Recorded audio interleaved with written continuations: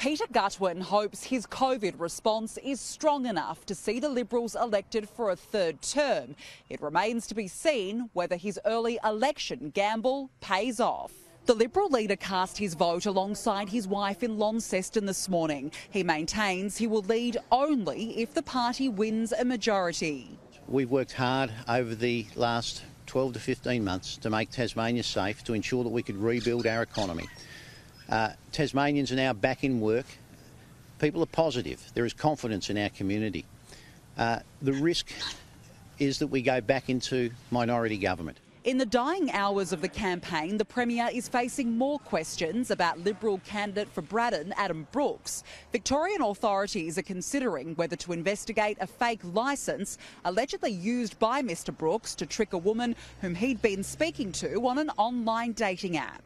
In speaking with Mr Brooks yesterday, he has once again denied these allegations, and the people of Braddon today will have their opportunity to have their say on Mr Brooks.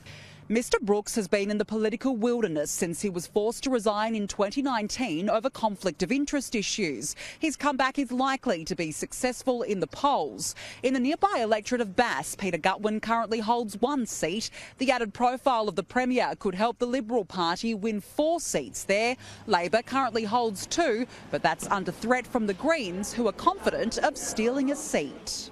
There is no doubt that the Labor Party are in a great position under Rebecca White's leadership. We have had people come back to the party, new people into the party. I'm having such great feedback and confidence. The temptation for Peter Gutwein to call an election 12 months early was strengthened by the success of incumbent premiers at recent elections across the country. But issues, particularly health, are telling against the government. I think healthcare and housing is the 2 most important things, as well as environmental concerns. General economy.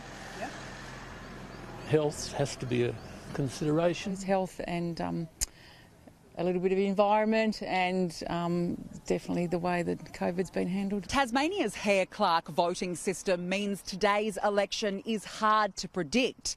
There are 25 seats up for grabs, the Liberals hoping to hold on to their 13.